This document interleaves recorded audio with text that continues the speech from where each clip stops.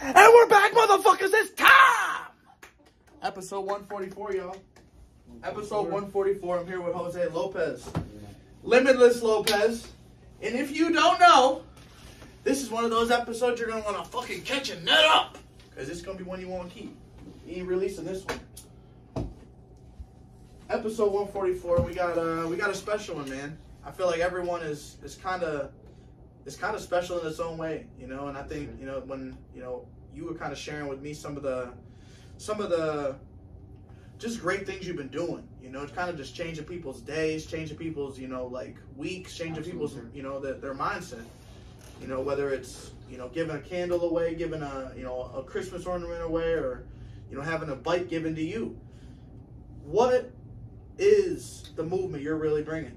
I mean, I've had a humble bringing all my life, day one, coming from where I've come from, New York. And we're going to get there. We're going to get there. But this movement is just being good to all people, man. I've had a lot of go-arounds, learning different things from all next to the woods. And I want to keep showing people that you can give in anything you can, zero expense to your life, but it's going to make you feel better at the end of the day because you're giving it with genuine wholeheartedness and expecting nothing in return. And I've been doing just that, and it's come full 360. People have given return when I didn't need it in return, but I see that people are the same way at the end of the day.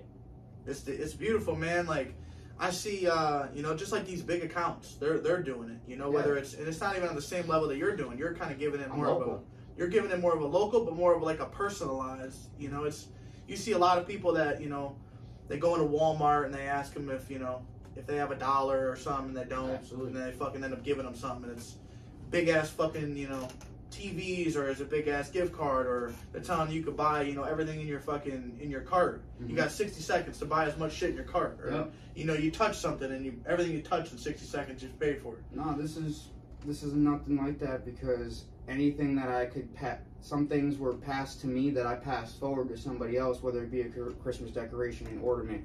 90% of the ornaments on my tree were given to me by somebody else, my coworkers, and here I am just passing them along, making somebody's day just by writing on them, giving a decoration to somebody that they didn't have in their home, that they're gonna hang them. They hang them in their new homes. You know, a lot of it's passing forward something that I didn't essentially need, but I liked it. I was a nice gift from somebody else, but somebody else could have needed that at the end of the day.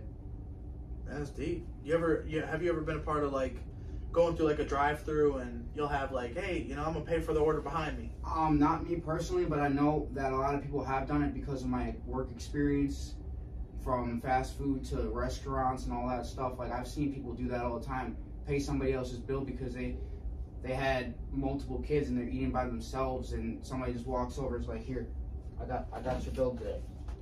I like that you're taking care of your kids. Have a good day. I've seen that. Whether it be somebody coming to the drive-thru getting a coffee.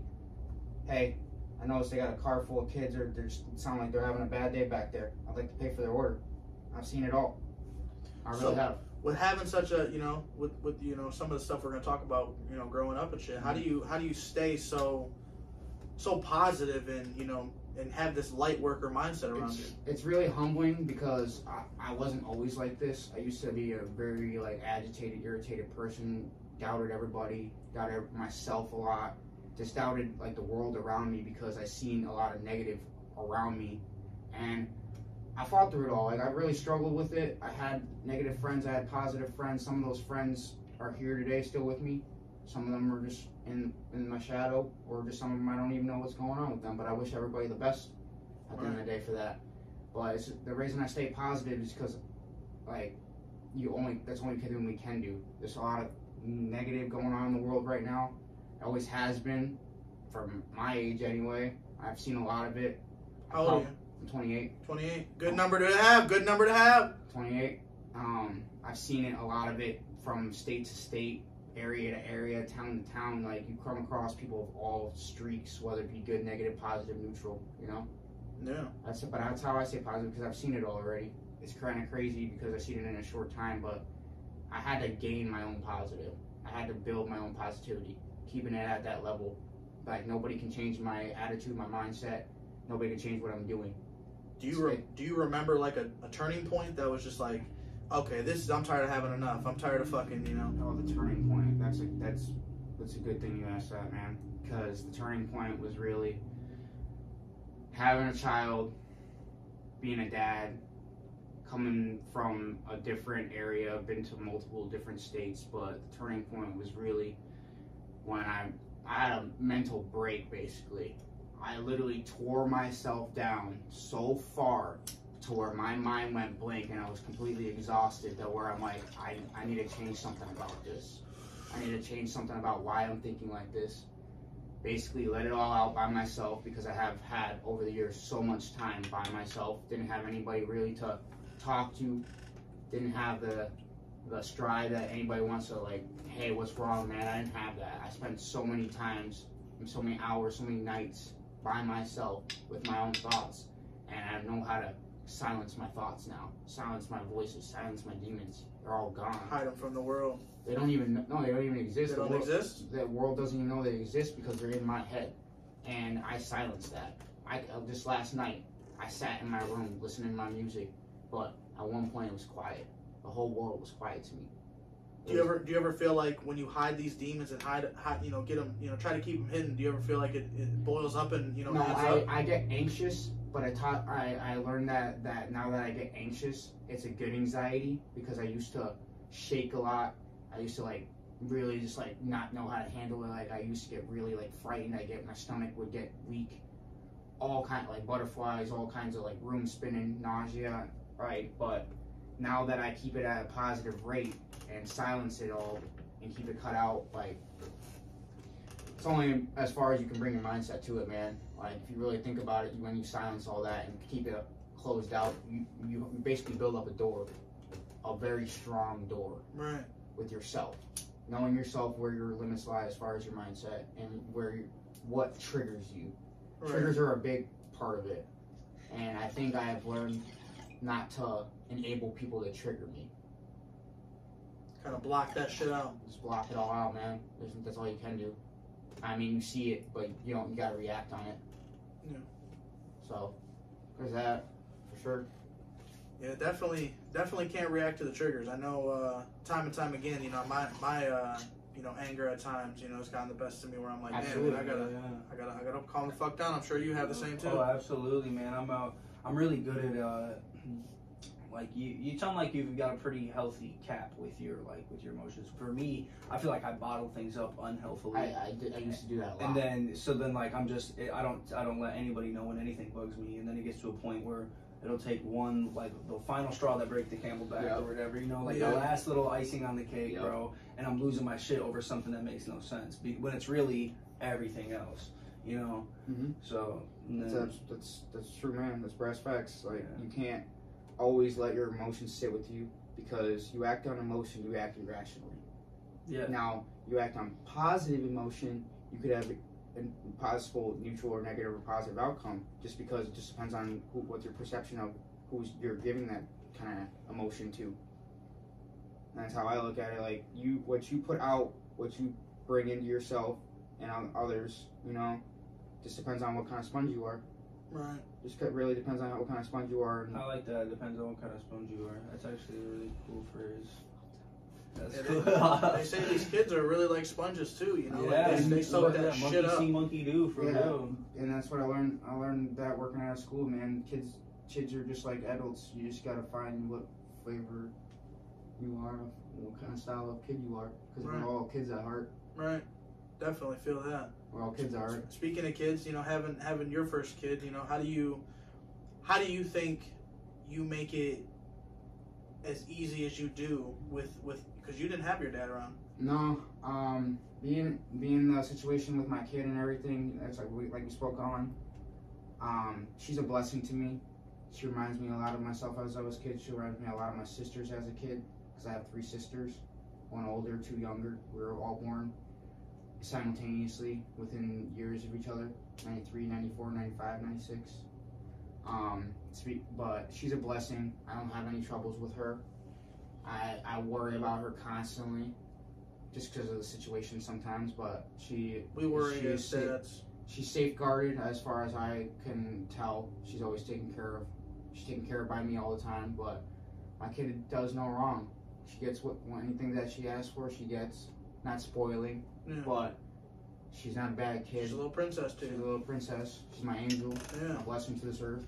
You know, she's a part of me. She's my only real blood child. I got kids that are my friends' kids that I've helped bring up, change their diapers, raise any kid just as my own. Right. You know, I'm working at a school and everything. Like, you look at a lot of these parents, I've grown up and known some of them, and I've known their kids. They know my daughter now. And it's just your point of view and how you are as a parent, like keeping a positive head on your shoulders so your kid can stay positive. So your kid, you can always put a smile on her face, you know, whether it be boy, girl, you know. Keeping your kids happy is definitely a part of what keeps you happy. Oh, facts. Yeah, seeing that her play, seeing that she wants to color, seeing that she always wants a hug from dad, watch cartoons with dad. You know, my boss stated to me one time, which she's a great mentor to me. You'll hear her name eventually, but she told me, since she has kids as well, she told me a daughter will always want the attention of her father, because it's more or less like that fact that Dad, I want to see you. Dad, I want to be seen by you. Dad, I want to do this with you. I want to have that time with you. At first, I didn't have that time with my daughter, and I missed a little snippet of her life. And now that I have that opportunity to be really raising my daughter and being her dad and showing her everything that I do, she comes fishing with me. She does not eat fish yet, but she colors. I like to color. She loves that I sing to her. She listens to the same. She vibes to the little music that I play. She's scared to eat it though, the fish.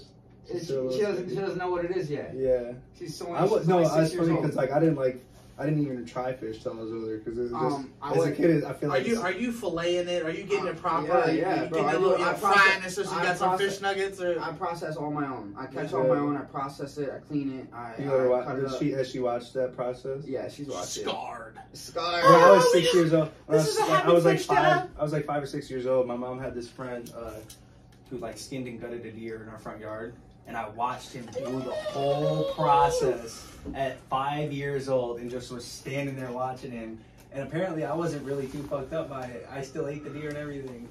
Yeah. Right. But, yeah, no, like stuff like that. He was an alpha. But for some reason, fish was weird for me as a kid, yeah. See, like catching fish. Like I would catch. I remember getting stabbed by their gills all the time. I'm like, those are called gill plates. Nobody tells you about that shit. No, nobody does. Nobody told you to grab by the head and curve it. Yeah. You're the fish you guys are referring to. I'm just like, that's everybody's starting point. Well, you're probably bluegill, perch, and bass. That's everybody's number one. Michigan as starting point as far as fishing. Even me, that's where I started from. With my grandparents taking us camping all the time. There was a local place in New York where I'm from and everything, so they took us camping every year, and it was a private campground. You just set up like you do here in Michigan, pay what you need to do for the camping weekend, and it had a stock lake. Well, this lake was actually a brackish water, like meaning salt water and fresh water mix, and which allowed fish. Now y'all know to go to brackish. It's because it was man-made, but they had an inlet of fresh water, creek kind of deal. But what happens with brackish water fish, they grow to a normal size as opposed to huge standard freshwater, standard saltwater. You know, you mix them together, what we call a jumbo. I like that. Fucking weird freaks of nature. That's how you got these goldfish that are fucking 12 feet long. And it's all about right place, right time, and right domain, like where they linger, where they eat, where they feed, where they spawn. You get these fish that get into these cycles of, I'm the badass in the bush. Nobody's gonna eat me until you get Mr. Snapping Turtle. Alligator snapping turtles were the worst. God, yes. Yeah, we had those in that pond, but crazy enough about that campground, that pond was fucking less than a 20-minute drive from Hampton Bays, Hamptons, New York, on Long Island. I've been there before. That was the best part. We go to the Hampton movie theater. We go see a new movie every camping season, because back then movie theaters were a big hit as you were growing up. Hampton was the shit. And like that's what I was like saying, like memories with my grandparents, my grandfather, and my grandmother. They always like wanted us to have fishing poles. Like my father, my stepfather, he took me and my sisters out fishing on the ocean, and I got pictures of me holding my first flounder, my first ever saltwater fish on a deep sea boat. Flounder, that's like a big fat one? No, they're flat. They're the flat, skinny ones. There's flounders and flukes, and then there's halibut. What's that big fat motherfuckers? The gropers. Groupers. Goliath groupers. You're talking about them giants? I've seen one of those at an aquarium in Tampa, and that shit was the biggest. Like, if you guys ever like get a chance to like go to aquariums, check out Tampa. This motherfucker is huge. Giant it's like the biggest one in the world. They get over or in the states. The adults that are of size, they get over like 1,200 pounds. God damn. Yeah, they're huge. They use giant. It's like a whole boat. They use giant steel alloy hooks for them with giant chunks of fish with over 100-pound steel wire fishing shit with a giant bail, and you literally have to grab the line and crank just to get it up. But these fish are, you have to be careful because of how their size is and how pressure in the water. Mm-hmm. This happens in our rivers, lakes, and everything. If you reel a fish out of so much feet of water, it can barrel trauma, meaning it will literally vomit up its air bladder. Now, when that happens, you have about 30 seconds to a couple minutes to get that fish back in the water, back to the depth that you pulled it out of, so it doesn't die. Now, with that, ocean fishing, that's something I grew up doing. Say that word again. So you got barrel trauma. Barrel trauma, folks. Make sure you go do your research and check it. Trauma. Barometric trauma. Yeah, so you gotta pull them up at like a slower rate. Or slow rate. That we do that so here.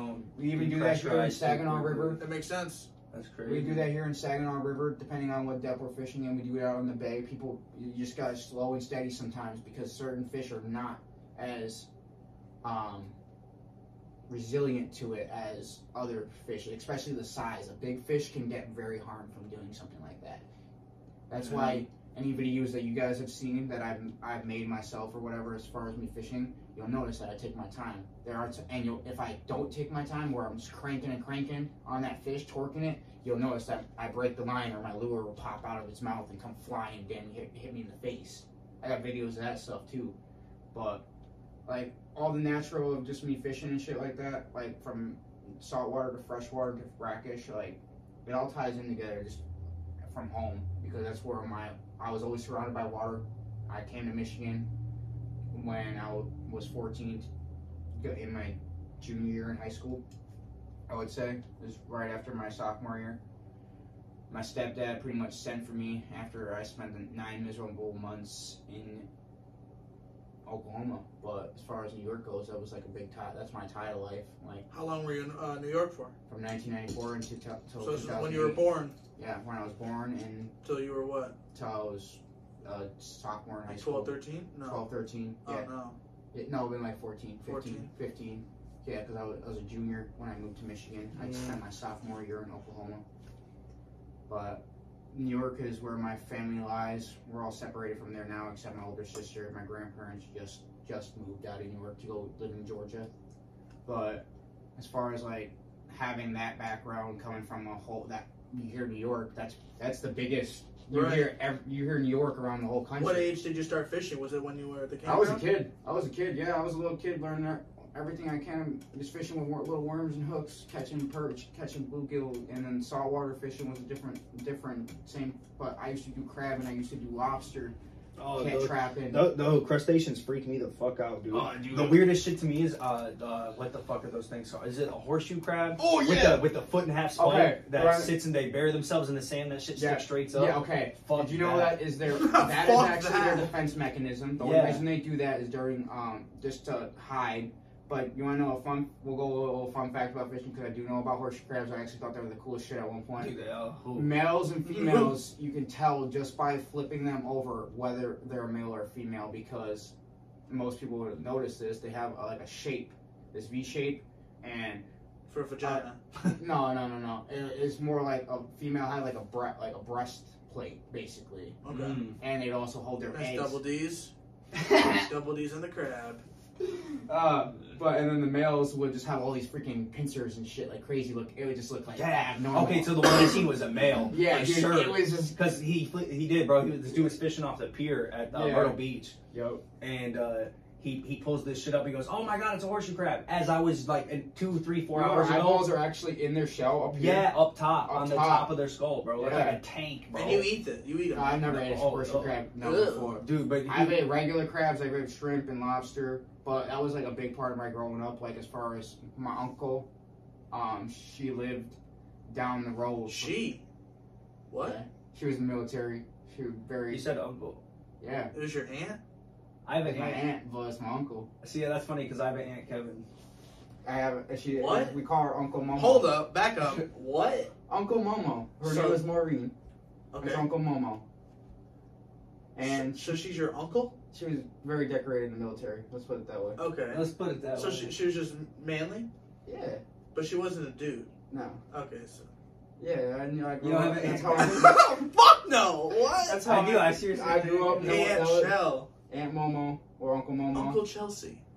But Well, yeah, my uncle Kevin. I had cousins and everything. But with that, That's like, fucked up. we went. She taught us how to crab fish off of harbor walls with chicken legs. You tie a big old sturdy rope to a chicken leg off the side of the harbor wall and drop that down there. Go up back to the house, have dinner, have lunch, whatever you're doing for the day.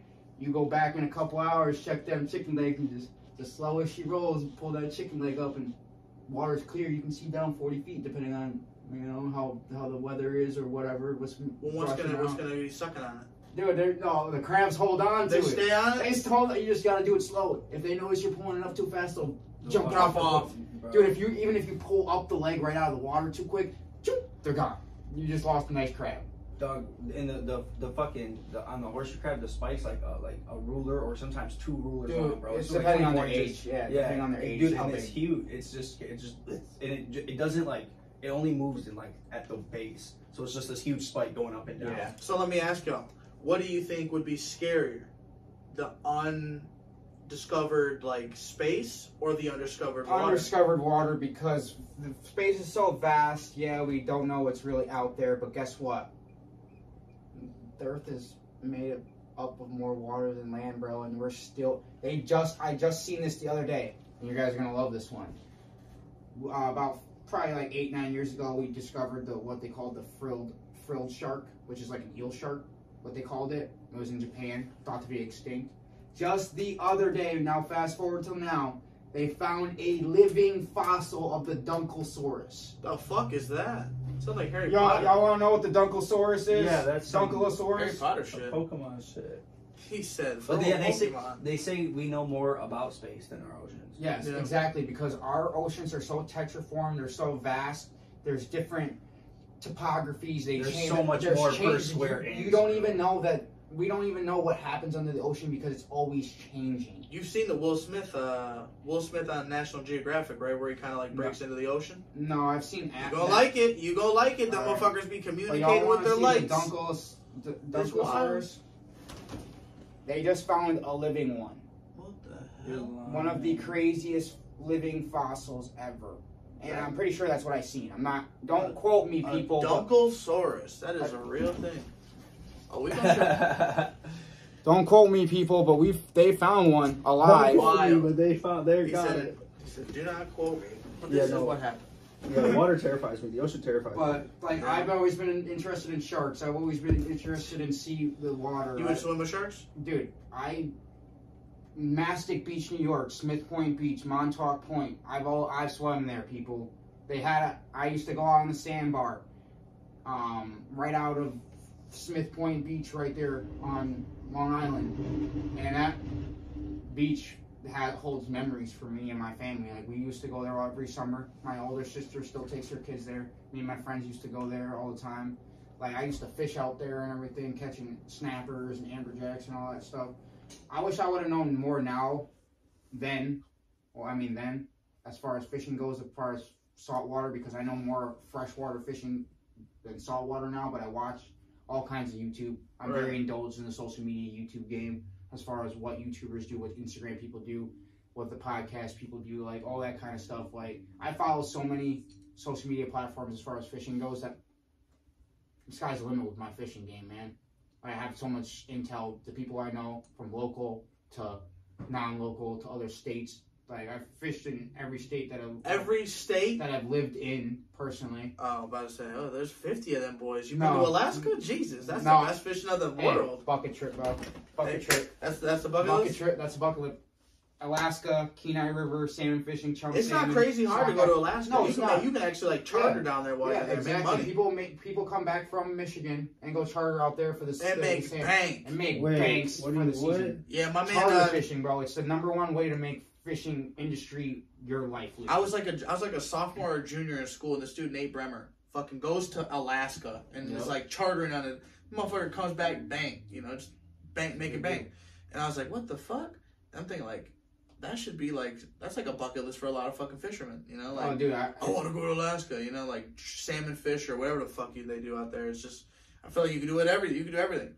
Yep. Kill a moose, kill a bear, fucking. No, okay, that's great thing you're talking about Alaska, because this ties into what I do in fishing now with the people I know. Yeah. Walleye being #1. Y'all see the flag. That's probably your biggest main contributor to the seasons, because you can catch a walleye year round in the Great Lakes and Saginaw Rivers, tributaries, Saginaw Bay tributaries, all that kind of stuff. And Lake Huron, all over the state, Lake Erie, Lake Superior, there's walleye, perch, and all of them. But that's what I mainly do. I fish for those, I eat those, that's where my roots really go to right now. But as far as chartering, I know people in that game. It's great that I know people in that game. I've learned a lot of knowledge from those people. Like now that we're on that kind of basis on that one. And I've actually come to know charter captains, deckhands, whatever. A good friend of mine just got his LLC for his charter company. Salute to him, Hell yeah, salute to you. We're not gonna put out no names yet, but I'm gonna be helping him for sure with that. He already knows that we've been friends I met him fishing the river, bro. Just like what I was telling you. He didn't even know me from a fucking door nail in the wall. And he gave me a jig head. He gave me a plastic. Oh, you look like you know what you're doing, Jose. I don't got a lot of gear right now. Here, take one. First cast or second cast. Boom. I pop a walleye. He's like, fuck yeah, bro. That's what I'm talking about. That's why I knew I gave you that for a reason. I'm a novice. I was a novice still at walleye fishing. I was using a bait caster for bass. Jigging off the wall, trying to get my first one. Jigging is a term. Explain the term. Jigging is a term of cadence in which you bounce. You're whether it be finesse fishing, walleye fishing. Finesse fishing. A lot of people are thinking, what? We don't want to get finesse while we fish. Explain. Finesse fishing is just how you get that reluctant fish to bite. Like you're getting him. You're triggering that fish. You're teasing him. Teasing him. Exactly what he says. Finesse. About to get bit. Then what's jigging off the wall? Jigging off the wall is basically me putting my lure right in front of my feet and just bouncing it off the bottom. Jigging is mainly a bottom contact sport. Another form of teasing them. Another form of teasing them, whether you put plastic or live bait down there in front of the fish. You're basically 90% of what happens in the Saginaw River, Saginaw Bay. You don't get a lot of suspended fish, is what we call it. You don't get them up in the water column. They're all right at the bottom. Layer at the bottom. They're the catfish, the walleye, the perch, the bluegills. They're all just hunkering down. And that's how we get a lot of our bites. Is that because it's the most comfortable temperature? No. What that is yes, thermocline, but it's the being that the Saginaw River is always so stained. It's not a super clear river. Right. That's by bottom color. That's just by sediment. Yeah, it used to be. Everybody say it's polluted. Don't eat shit out of there. I've been here 10 years fishing. I've been in Michigan for 14, but I've been fishing better part of like 10 years. I've watched that river clear up firsthand. And drop water levels, rise water levels. Most of you probably remember we just came off of a big high water. Yeah. Couldn't even walk down by vets in 4 years. We had high water for like 3-4 years. That's because Michigan was at its highest saturation point ever for our soil. And we just got a lot of rain. We got a lot of ice. I was on 3 foot of ice at one point a couple years back, driving cars out there and shit. Have you ever thought about being a meteorologist? No. He said the sediment in this lake is unacceptable. But no, that wouldn't be meteorologists. Meteorologists do weather and shit like that. But I get where you're coming from, bud. You could do it all. I could do it all. But I follow the weather. I follow the gradients and everything. The paths of why fish WNEM. Why fish go where they have to reside. Why the colors of fish. You find fish that are blue sometimes. You find fish that are pale sometimes. You find fish that are all colored up. It's all by what they eat, where they reside, where their homes is, like their whether it be rock bottom, sediment bottom, muddy bottom, silty bottom, you know, all these different characteristics literally can change the fish color. Now you guys see black ass fish, don't eat those. Yeah. Just don't eat those. It's because they're lingering in the worst. What about if a fish is like white? Because I've seen like some fish that are like pale, real albino, white fish. the albino part that is just like us, skin pigmentations. It's just a rare occurrence that happens in fish, just like us, or it's like animals. It happen, and they're not separated from any of that. This is skin pigmentation. It just happens in some fish species. Yeah. Like walleye, perch. Sometimes we find blue ones or pale ones, or just like really nice colored ones, just because it's healthy, just because of where it resided. Like you go out to Saginaw River. My walleye are nice and gold and emerald, sometimes pale because they just came in from the clean bay. Or so the only color what not to eat is like a black fish. A really dark fish, meaning that it's just not a healthy fish mainly because like I've seen dark walleyes like get a really. They're supposed to be like a greenback, goldback, whatever you want, with a nice white belly. I've seen them pitch black. I've seen them. Could that be like what they were around? Lingering in the dark. Their bottom stationary. Coating it. Yeah, they're just basically lingering. They're not moving. That's their home. They like being in that deep darkness. And I've seen them. I've seen them. I've seen them. They're real people. They're real people. I feel like I'm fucking listening. I'm like listening to the real version of like Finding Nemo and like what it was based off of and like inspired. They hide, man. They don't like to be seen. Yeah, anemone. What do you think about Finding Nemo and Finding Dory? Love it. Which one was better? Finding Nemo. All right, good. Because it's a good tale. You know, that actually happens with kids. That happens with people. People get lost. They don't really know the situation when you're a kid that just happened to them. I feel like that little girl was so real with the braces when she oh my god. That was so real. There's little kids just like that. Are you sleeping? Yeah, just okay. Little kids are savage. I relate to Finding Nemo because that happens in real life with people. Kids get lost. They don't know where their parents are at. Their parents are trying to find them. Like that ties to just like we're not gonna go big into that detail. Kid trafficking, human trafficking. Oh my goodness! He said, "Fucking Pizzagate opened the eyes to all of us." But we're not going to go big into that detail of that actually happening in life, obviously, because most of us do know if you're acknowledgeable, enlightened enough that you know that stuff happens. Kids get lost in adoption agencies. People get lost in just wherever, man. They don't know what to do in their life. They're trying to just take a good grasp. And just like in Finding Nemo, that Nemo was lost. He found friends. He was put in a cage. He was put in a bag. You cage yourself as a child, you become very hostile, or you become very grateful and humbled that happened to you. Because I've been in that situation. I felt caged as a child many times. I felt like there was nothing I could do, nothing in my power, so I was angry. But Nemo obviously was resilient. He was steadfast. He trusted the people who was around him. Marlin trusted people who were around him, even though they didn't guide him the best, but he still had a guide in some shape or form.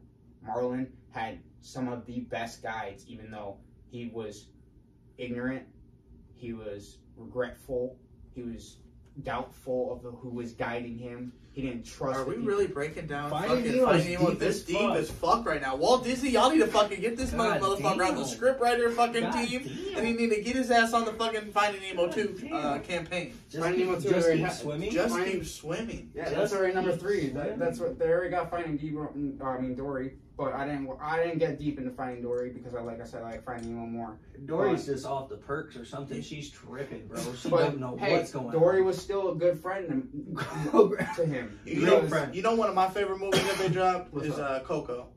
I haven't watched it. Oh, sleeping. Coco's gas. I like Moana. I like Moana a lot. Moana's my fire daughter too. loves Moana. I love the music in that same movie. thing, but same ties. Coco, A child Yeah, just remember me. a princess. She was a princess. Was trying to be guided straight, but she had other duties to her people. She had other duties to her life. She needed to fulfill something that needed to be corrected. It's all ties of life, man. These people who wrote Disney movies, people that write movies, they try to get you on such a serious level. You're poking your heart. They're poking at your heart. They want to know whether it be action, whether it be fiction, fantasy, war, cartoon, anime. You know, all these people try to tie something into some characteristic of people, their characters, their life's trials and errors, duties, you know, entitlements, like all that kind of shit. Your intelligence, it is like blowing through the fucking room right now. Who the fuck is Jose Lopez? I'm just your average Joe working as a maintenance man up the road from my house, trying to keep a roof over my head, stay stable, man. I do fishing. I do traveling. I've seen 32 different states by the time I was 14. I've been humbled in many ways than most. I've seen more shit than most 80-year-olds probably. I had a lot of family upbringings. I had a lot of family droppings, you know. It's more or less what comes down to me. I'm a good father. I'm a good person to work with. I have good friends. I have good people in my corner always. Hell yeah. You know, I try to keep everybody positive. I don't do nobody wrong. People might feel like I'm doing them wrong sometimes, or I might talking shit or something like that. That they might.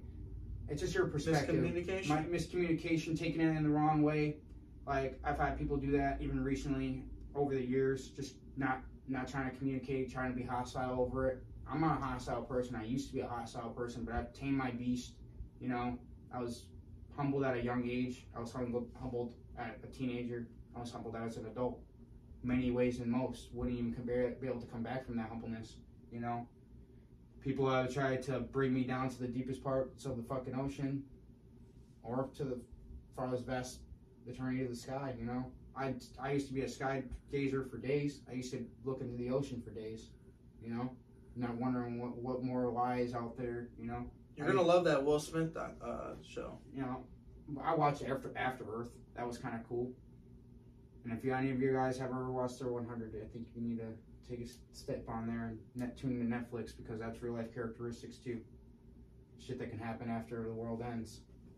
But as far as what really Jose Lopez is I'm a good father. I just try and do what's best for people, what's best for my daughter. Trying to keep everybody in the loop. I don't try to bring anybody out unless you're gonna step out on me first. Like if I gotta turn my back to you, I will wholeheartedly, genuinely do that and wish you the best. Don't ever come at me about conflict. I'm not a conflictual person. I've never had to physically fight somebody for my life or my friends or anything like that. I don't like harming people, because I was taught at a very young age by somebody that my mom was with, by my stepdad. Your hands are your greatest weapons. Your mind is your greatest weapons. Your body is your greatest weapon. You use any of that to harm somebody, you are pretty much dirt. I have tamed that part of me too, because I was ignorant to people. I was relentless on some people occasionally. Like I didn't give a fuck what people said to me, what people had to do to me. I was right. You know, you don't mess with me. You had siblings growing up? Three. I have three, but I've also had a lot of step siblings. I was raised by a stepfather. Great man, has had his trials in life, has been humbled all his life, but he's a great man now for sure because of it. Was a very hard worker. What's his name? Christopher. Chris. Yeah, it's my stepdad. He's older now. Like I worry about him every single day. He's the reason why I'm in Michigan. He's from New York. Was a blue collar worker basically. Did construction. Every trick of the trade, learned everything, and he still works. He's lost his fingers within the last couple years. He's been in major car accidents. You know, this is my stepdad. He raised me and my sisters as his own, even having his own kids. Like they're a little bit older than us, but he had his own kids. But he got with my mom when we were young. After my mom and my biological father divorced, you know, and literally. He took us in as his own, met my grandparents, did whatever he could to do to just keep me and my mom stable. But there's all, just like any good family story, there's always dark sides of it, man. A lot of shit went down far between me and my sisters, my mom and my stepdad. A lot of when we were younger. People are abusive to each other. People can be abusive to anybody, you know, whether it be mentally, physically, emotionally. And it takes a toll on everybody around you. Like I lived in fucked up households. At times, for sure. I lived in fucked up situations. I was raised by foster grandparents that fostered my mother before she had my older sister. You know, my mom's from Stockton, California. But yeah, man, as far as like where my mother came from, I didn't really know my blood grandparents and my aunts and uncles growing up or my cousins like that. But I did have cousins around, you know, that were technically my blood, but were at the same time because between me and my 4 sisters, when my mom had us, there was three guys involved over the years. My older sister didn't meet her father until she was of age, like she was 20-something. Me and my sister, that were born 94, 95, we never met our blood fathers. Damn, you never met him? I'm fully named after him. My name is Jose Alberto Lopez Jr. And you never met him? Never met my blood father. The last I knew that when I was younger, he was in prison. I've seen one picture of him with me and my younger sister after she was born. And when he was in prison and pretty much my mom divorced him and everything, I never heard from him again. Like, I didn't even know where he was, but that was at around the time that my stepdad...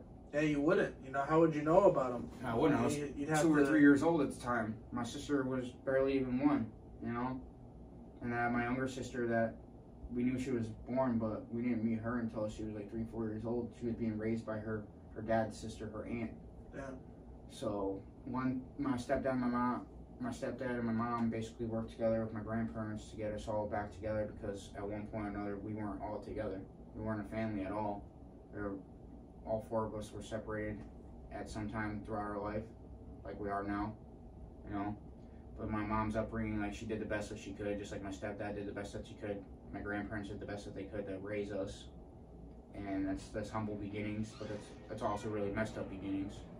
So, like, stuff like that, like being that my mother was fostered and taken care of by other people, it wasn't until we were, like, certain ages that we started meeting our blood relatives. We were meeting other cousins, our blood cousins, our families on our father's sides. Not like I've never met any of my other blood siblings besides my sister, but personally, like, with that being like that, and just like my mom and us being raised by different people all the time. But just picking up with that being said, like, with us not always being raised around our blood technically, but we knew that they were out there. Like, I didn't even meet my youngest sister until she was almost 4 years old. She was being raised by her blood father's sister, her aunt. So with us just being scattered so often, where we stand now as adults, you know, we're separated, but we're separated in a good way, positive way. To be neutral is sometimes because we don't even talk sometimes, but we're always blood, you know. Have you ever fished with anyone? Me and my sisters used to fish when we were kids at the campground in the ocean, you know. But that's at first only one of my sisters, my older sister, just came to Michigan with my mom back in 2012. But they don't fish. My older sister kind of takes her kids fishing, but I don't even know what happens with my nieces and nephews on my 2 younger sisters' side. You know, we all go through our own issues, you know. But we're still strong together. Like, I feel like if somewhere down the road, if I were to ever rekindle with my 2 younger sisters as well as my older sister, get our mom together, get our stepdad together, you know, life might be different then, but we can see how far all of us have come, you know. I've always seen, like, it doesn't matter who you were raised by, how thick your blood runs, where your nationality, your ethnicity, where all that shit lies, you know. It's about who you put in your corner, who you feel as family, you know. It's more of a feeling than anything. Feeling good. Yep, feeling good. Feeling good in this bitch. Feeling good. So, like that, like, meeting each other at different points in our lives when we were younger, and just kind of keeping up with our mom, like our mom and stepdad were trying to do right, but, you know, every family has its dark side, and me and my stepdad, he had a lot of anger just like I did when I was a kid. He was young, he was working a lot, put me and my sisters and my mom into our own house. That was Mastic Beach. We'll cover that part, school. I was originally born in Central Islip, New York in 1994, June 11th. I was raised in Brentwood from my earlier kid years, toddler years. And by the time I was a kid, from like 3rd to 5th grade that I can remember, I can even remember some in middle school and high school like that, but I went to 4 different school districts in high school. I went to 2 different school districts in elementary school. and I went to 2 different school districts. No,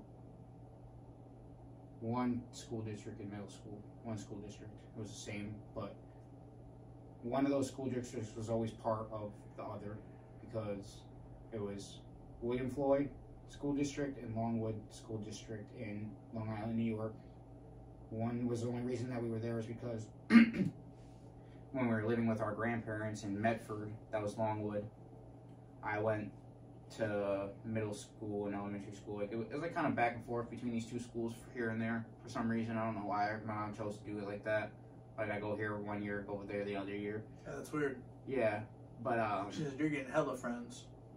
oh no, they were rival schools. What the fuck? William Floyd and Longwood school districts were Damn. rival school districts. That's like sending somebody to the central Like if I to went, western. Central to western. yeah, no, exactly. But what if I went to the rival school district one year and I came back another year? You know, they know that even though I wasn't doing sports in middle school and elementary school. I did none of that, so it didn't pertain to me at all. As far as like why I was bouncing back and forth. But I had literally Never did sports? high school. I took sports up in high school. Yeah. But we'll get to that. But with that, like seeing kids that I grew up with, like I still have a best friend from 3rd, 6th, 9th grade. Like I still have people I talk to from New York. Shout out to all of you guys. Like y'all are day ones for sure. You know who you are. You know, when you see this, you'll know who you are. I got a bro down there. I've known him since 3rd grade. What if Colleen's watching? He's like, I don't know if he's talking about me. Nah, Colin, I only met at the side of the river. Oh shit, that's a real name? Colin. Oh, Colin. Sorry, bro. Colleen, sorry. He'll think it's funny, but he'll definitely catch that vibe from that one. But I only met him at the side of the river. But my friends that I met in school and everything, like I have still a lot of them from New York on my social media page. I still call them sometimes. Some of them are in the military, done with the military, got kids of their own, you know, and that's what I've seen. They're like, I'm not the only one growing out here. Far from them, like we're states away, miles. It's a big community. It's a big community that I still have. Like I've always been connected to my friends in other states. I think only people I don't talk to from other states that I kind of had friends with. I have some of them on my Facebook. Was people from Oklahoma. Like I didn't really bother with me knowing a lot of people in Oklahoma just because it was different for me. I felt like I was caged because I wasn't surrounded by water anymore. Did you fish in Oklahoma at all? No. 9 months, never even touched my fishing rod. So you mentioned before you've been to 32 states. Yeah. Before the age of 14. Yeah. So 31 of them. 3 of them I lived in. Did any of them have water in the other 31? Well, I went all up and down the East Coast except Florida. I did Delaware. I did Connecticut. I did South Carolina, North Carolina, Maryland, Maine. I went up there. My uncle lived in New Jersey. Like that's the Long Island Sound. Like, I went up and down there. I did a school trip in 5th grade for Connecticut. That's why I went there. But like, I seen a lot of the. Can you spell Connecticut? Connei. That's a trick question. A lot of people cannot spell Connecticut. It's just Is like there a UIT? it's just like one of those words. It's It's like filibuster. Can you spell it? Okay, you well, spell we're not gonna quote me on it, but I kinda I'm not wanna gonna. We're gonna be asking I this. guess off the top of my head like that, since you put me on the spot, I can do like half of it. We're not even gonna cap on that one. And this is no cap TV. We can't be capping, but we are wearing some caps. All of us are. We're all wearing some form of cap. But we're not gonna finish Connecticut. I do not spell it, but literally. He said, "I'm looking it up right now. Let me spell Connecticut." But I did go to Pennsylvania and like Philadelphia. I got to after I moved to Michigan, I got to go to Illinois, Chicago. Did the Pokemon Go Fest there. What the fuck was that when it was like popping in fresh? Oh, biggest biggest year 2019 Pokemon Go Fest. There was motherfuckers dying from Pokemon Go. Yeah, I remember people walking outside the mountains and shit. Yeah, like right into traffic. Like, dude, fuck. Dude, Pokemon Go, we'll talk about all that. That's funny stuff because that's part of my traveling too. Like, people get paid to do that. You big time YouTubers get paid to do that. Being a Pokemon Go player was the fad when it was coming out. So if you're traveling on the road during these times, what was your priority one? Was it Pokemon Go, fish when I can? Was it when I can, Pokemon Go after? Okay, no.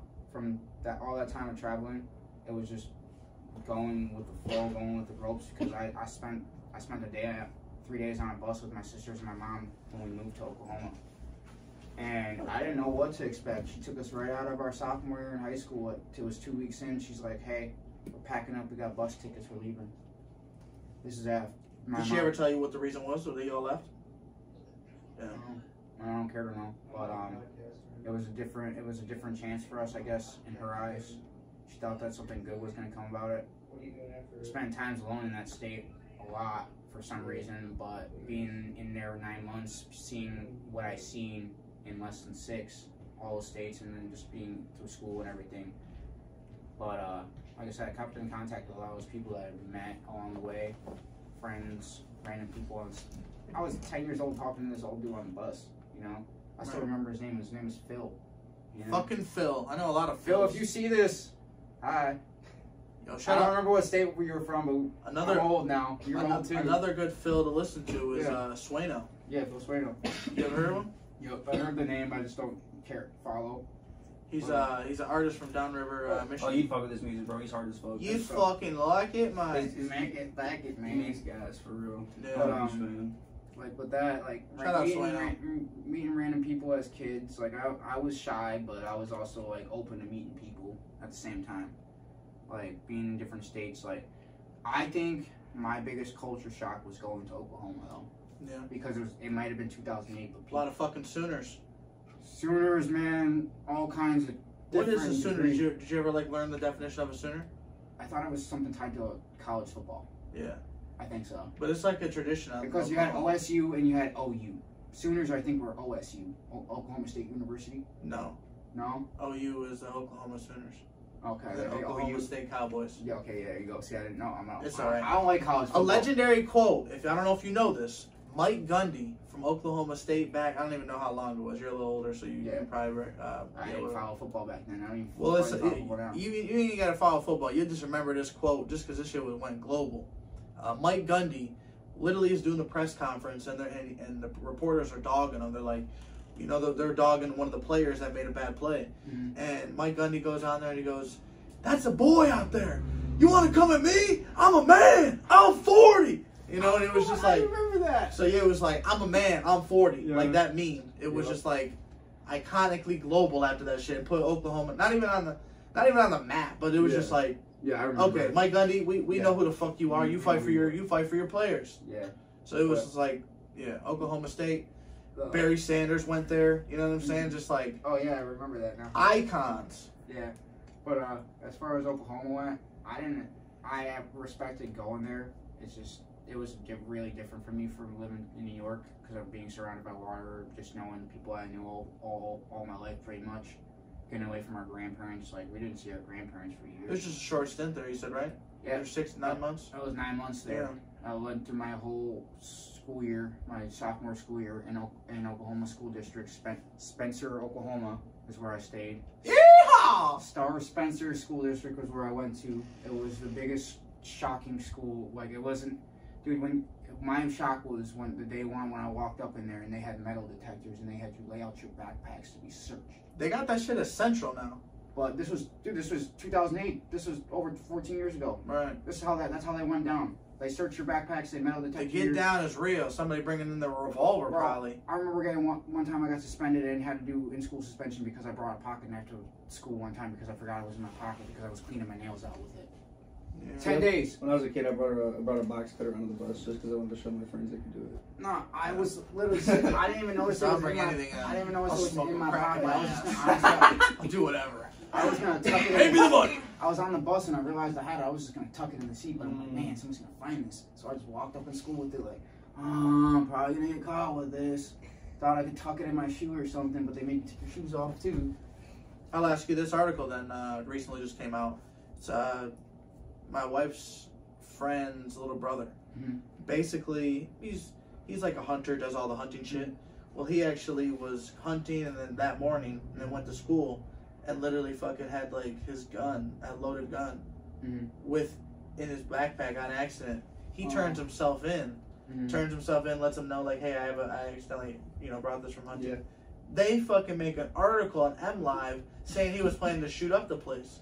Oh, hello. See, bad publicity, people. Bad publicity, bad media. Don't fuck with those people. Yeah. I'm live. They're on bullshit. On bullshit. But why? Do not deal with those public rapists, for real. Do not deal with social media level people that try and take and turn people. Do not sway me. Like, I don't deal with none of that. People who, like, that comes out with all ties of life. Like when social media has become such a big thing, and there's people that try to indulge in your fad, whatever you're trying to do, they will try and rape you for your freaking content. They will try and take that away from you because you're doing something else. Or whatever you post, man. Government is using our faces, and people are scamming your faces just to be able to put up Photoshop this, Photoshop that, make fake accounts, do this, do that, try to explore your life, you know?